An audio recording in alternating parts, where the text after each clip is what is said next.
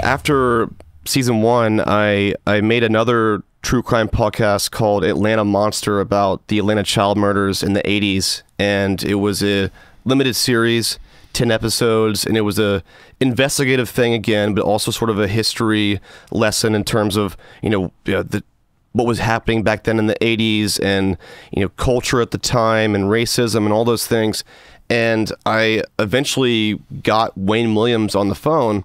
And so the last half of the show is me talking to him and him basically trying to convince me why he isn't the Atlanta child murderer. Who is Wayne? So he's the guy who was arrested for the Atlanta child murders, and he's definitely the guy who killed those kids.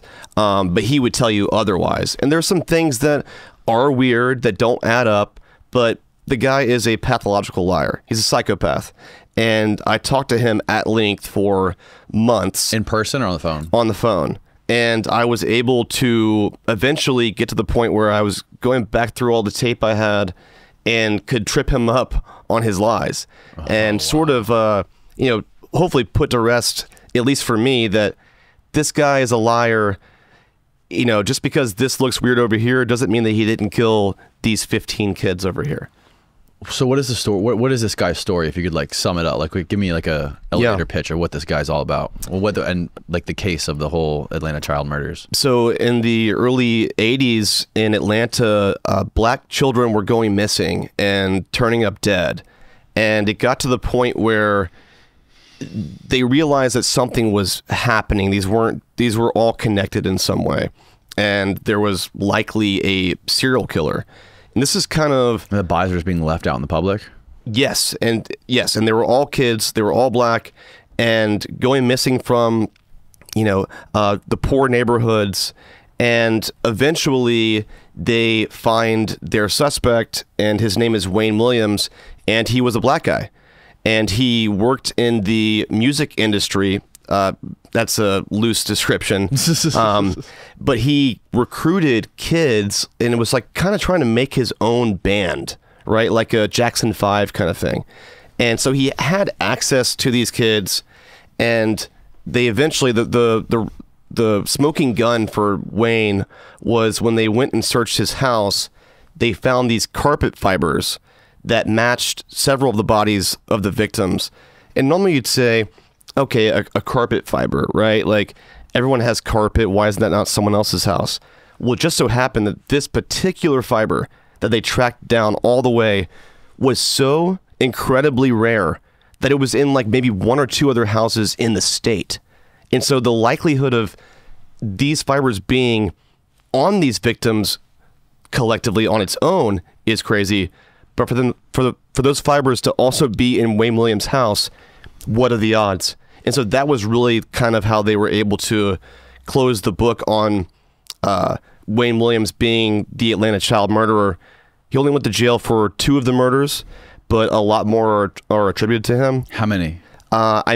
Some say as many as 30, but I think it's probably realistically 15, 17 of the kids that he killed.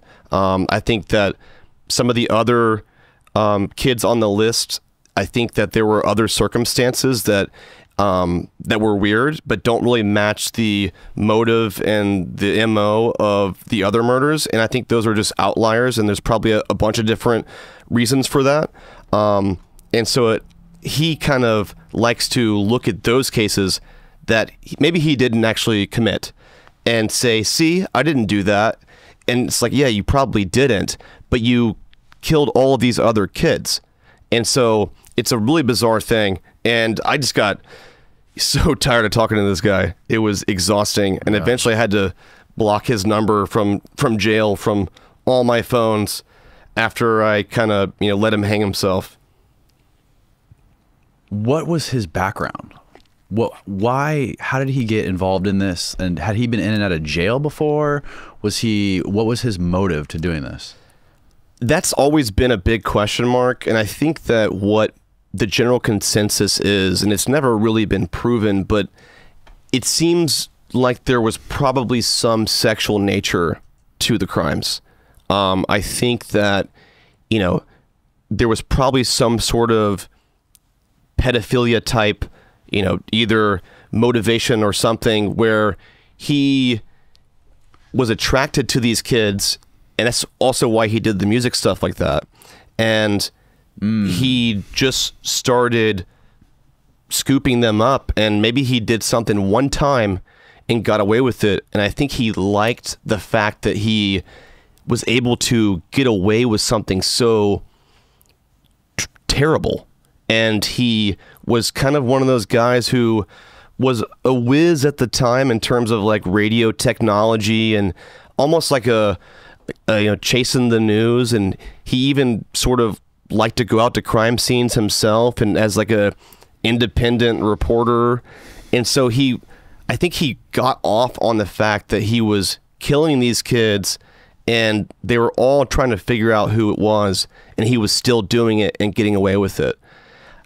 You know, it's hard to, there's no good reason for him to kill a kid, but I think that that's probably in his head what he got from it. Was there any sort of like racial motive involved? And you say he was black and he was only killing black kids. Did he ever, what did he say about that? And that's the weird thing, right? It's like, you know, I think that shocked a lot of people that it was a black guy who killed these black kids. And I bet no one expected that. But even the police themselves, and they had said early on, like the FBI profilers, they were saying, you know what? I don't think that a white guy could have done it, actually, because if a white guy was going in and snatching kids from these neighborhoods, that would be noticed immediately. Right. And so they had a hunch that whoever this person was, whatever their color was, he was able to blend in with his environment and go completely unnoticed while committing these crimes. And so that was kind of a leading factor in terms of the profile they were building of the suspect. And yeah, and to a lot of people, it's still very shocking.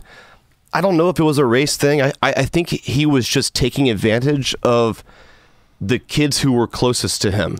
When this was going on, was there sort of a media frenzy around some sort of like racial narrative around it? It was huge. I mean, it was also in the 80s when, you know, racism is alive and well at that point. Right. And, you know, it was at a time where it was, you know, supercharged, and these black kids were going missing, and it seemed like no one was doing anything about it. And then it eventually became a national news story for some of those same reasons. And it was really the Georgia police, the GBI, the Atlanta police, they wanted this thing to go away. It was not making Georgia or Atlanta look very good. They're like, we need to figure out who the hell this guy is and put him behind bars. And so they really pulled out all the stops, and they eventually did catch this guy. But at the time, it was a huge story that had a lot of implications, and it was a big shock when Wayne Williams turned out to be the killer.